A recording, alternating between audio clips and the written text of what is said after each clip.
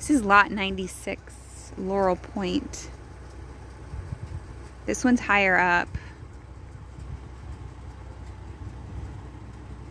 And you can see it has good views and a little bit more space to work with here.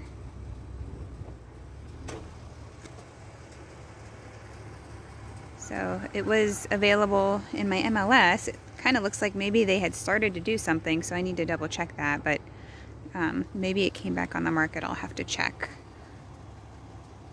But I know this one's just a little bit more expensive, but you're gonna have, unless they build something right here, you're gonna have a view off the front, and then